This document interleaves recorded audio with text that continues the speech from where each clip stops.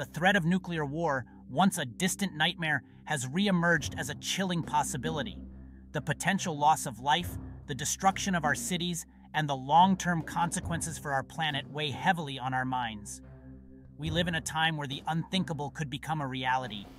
While we hope and pray that such weapons will never be used, it is crucial that we acknowledge the potential threat and equip ourselves with the knowledge to survive. Knowledge is power, and in a situation as dire as a nuclear attack, the right knowledge could be the difference between life and death. Thinking about a nuclear attack is unsettling, even terrifying. The images that come to mind, mushroom clouds, burning cities, and radiation sickness, are difficult to process. However, burying our heads in the sand won't keep us safe. Facing the unthinkable means confronting our fears and acknowledging the potential danger.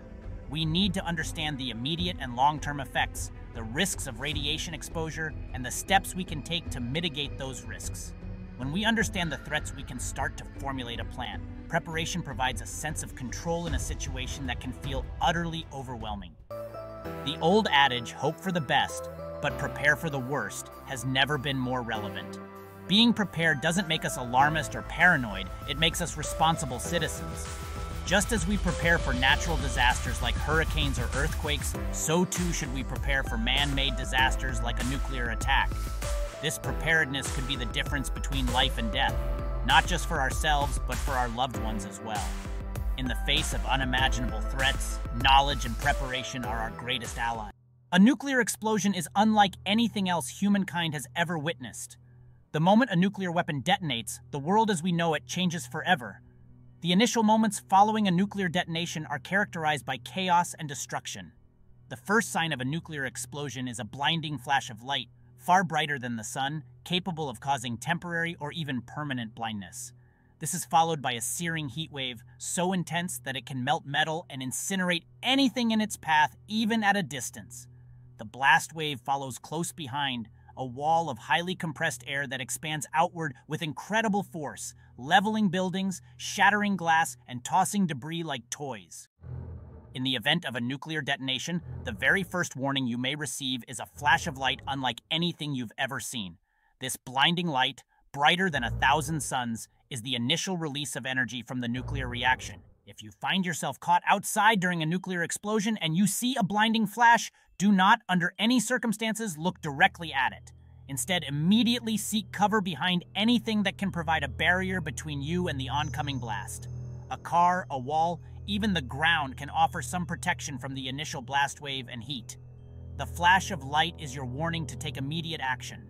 Your survival may very well depend on how quickly you react and find shelter from the impending blast. While the immediate effects of a nuclear explosion, the blast and heat, are terrifying and destructive, the silent killer in the aftermath is radiation. Invisible to the naked eye, odorless and silent, radiation poses a long-term threat that can linger for weeks, months, or even years after the initial blast. Fallout, the radioactive dust that settles to the ground after a nuclear explosion, is a significant concern. Avoid touching your eyes, nose, or mouth after a nuclear event, and change your clothes and shower as soon as possible to minimize exposure. Remember, knowledge is power, and in this case, it could save your life. The moment you realize a nuclear attack has occurred, every second counts. Your survival hinges on your ability to act quickly and decisively. If you see the blinding flash of light, immediately seek cover. Do not hesitate. Every second you waste increases your exposure to the deadly blast wave and heat that will follow. Find the nearest, sturdiest structure possible and get inside. Once you've found cover, get down low and stay away from windows. Cover your head and neck with your arms to protect yourself from flying debris. After the initial blast wave and heat have passed, your next priority is to find secure shelter from the fallout. Fallout consists of radioactive particles that are sucked into the atmosphere by the explosion and then rain down on the surrounding area. The ideal fallout shelter is underground, with thick walls and ceilings made of dense materials like concrete or lead. If you can't reach a designated fallout shelter, your next best option is to seek shelter in the basement of a sturdy building. The deeper underground you can go, the better. Once inside your shelter, seal off any cracks or openings around doors and windows with duct tape, plastic sheeting, or wet towels. Take every precaution to minimize your exposure. Survival in a post-nuclear attack environment depends on understanding and utilizing the principles of time, distance, and shielding. Time. The longer you can avoid exposure to radiation, the better. Radiation levels are highest immediately after the explosion and then gradually decrease over time. Distance. The farther you are from the source of radiation, the lower your exposure will be. Shielding. The more shielding you have between yourself and the source of radiation, the better. Shielding materials, like lead, concrete, and even earth, can absorb radiation and reduce your exposure. When seeking shelter, choose locations with as much shielding as possible between you and the outside environment.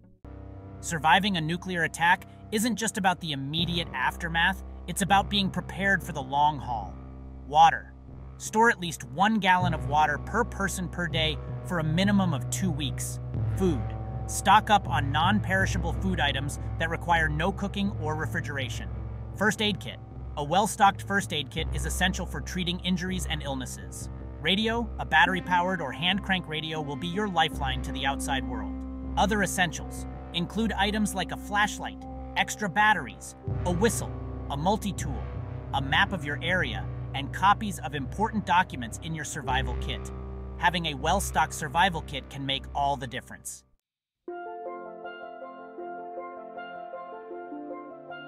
After the initial blast, the threat of a nuclear attack doesn't simply vanish. Instead, it transforms into an invisible enemy radiation.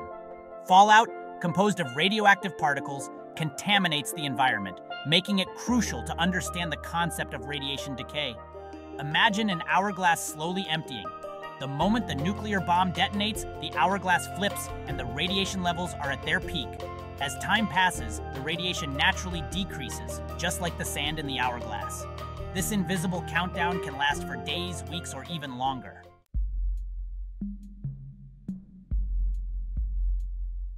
The direction and speed of the wind play a significant role in how far and wide fallout travels. If you are downwind from a nuclear blast, you are at a greater risk of being exposed to fallout, even if you were a considerable distance from the initial explosion. Monitoring weather patterns and understanding wind direction is crucial for predicting fallout patterns. Rain can wash out some radioactive particles from the atmosphere, depositing them onto the ground. This can contaminate water sources and make it dangerous to be outside without protection. Weather reports, if available, become vital sources of information after a nuclear attack. Your knowledge of the weather could determine your survival.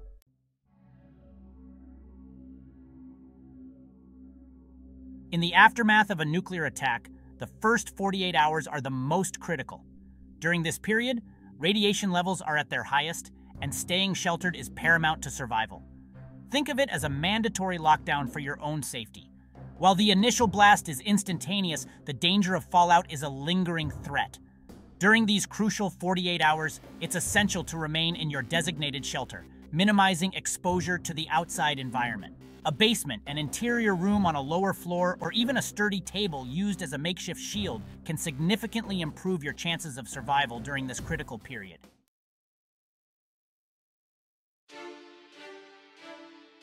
Section 4. Monitoring the unseen. Staying informed about radiation levels. In a post-nuclear world, information is your most valuable resource. Knowing the levels of radiation in your area is vital for making informed decisions about when it's safe to leave your shelter or if you need to find a more secure location. A battery-powered or hand-cranked radio becomes your lifeline to the outside world. Government agencies will broadcast updates on radiation levels, safe zones, and evacuation routes, if available. Keep your radio tuned to emergency broadcast stations and listen for instructions from authorities. Don't rely on rumors or speculation. Accurate information can be the difference between life and death in a post-nuclear environment. Remember, radiation is invisible and odorless. You can't see it, smell it, or taste it, making it all the more important to rely on reliable sources of information. Stay informed, stay vigilant, and stay safe.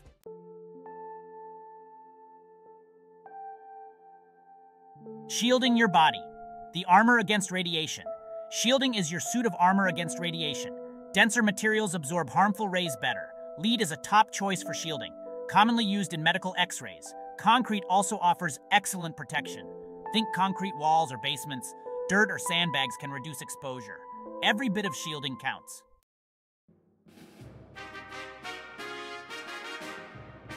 Section 2, decontamination procedures, removing the unseen threat. Imagine returning home after a walk in the rain, your coat damp and droplets clinging to your hair. Now replace that rain with invisible radioactive particles. That's the threat of fallout contamination. If you've been exposed to fallout, it's crucial to remove your outer layer of clothing as soon as possible. This simple act can remove up to 90% of the radioactive material. But handle those clothes with care, as they are now contaminated. Seal the contaminated clothing in plastic bags and store them far away from your living area. If possible, label them clearly as contaminated. Remember, even though you can't see the radiation, it's still there, clinging to the fibers.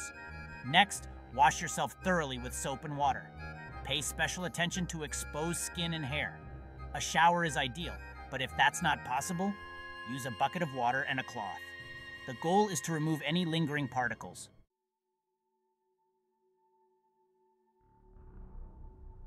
Section 3, the fallout shelter.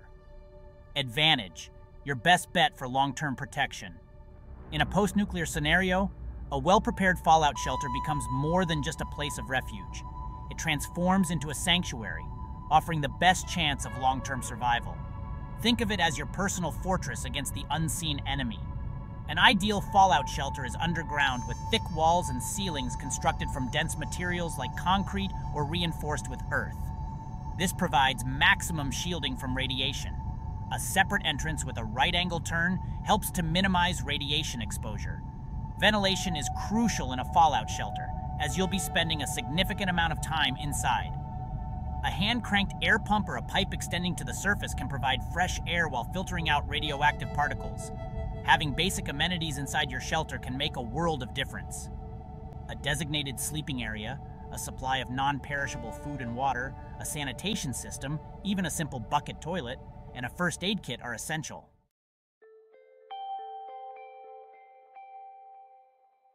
Section 4, mental fortitude, the unspoken weapon. In the face of a nuclear attack, our physical preparations are crucial, but equally important is the strength of our minds. Mental fortitude becomes an unspoken weapon, helping us navigate the fear, uncertainty, and potential chaos of a post-nuclear world. Panic and despair can be as dangerous as any physical threat. It's easy to succumb to fear, but it's crucial to remember that our minds are powerful tools. Maintaining a sense of calm and focusing on the tasks at hand can significantly improve our chances of survival. Having a support system in place, even if it's just one other person, can make a world of difference. Talking through fears, sharing burdens, and supporting each other emotionally can provide a much-needed sense of hope and resilience. Remember, even in the darkest of times, the human spirit has an incredible capacity for resilience and adaptation. By nurturing our mental fortitude, we equip ourselves to face the challenges ahead with greater strength and determination.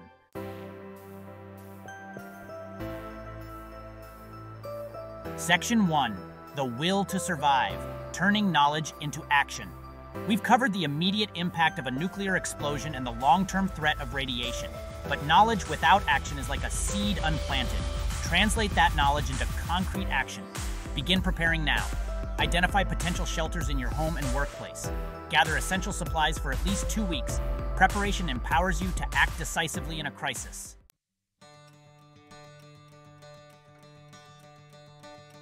A shared responsibility, preparing for a safer future. We are not powerless against the threat of nuclear war. Building a safer future requires collective effort towards peace and disarmament. Engage in dialogue about the dangers of nuclear weapons. Support organizations working towards nuclear non-proliferation. Advocate for peaceful resolutions and diplomacy. Every voice against nuclear weapons brings us closer to a safer world.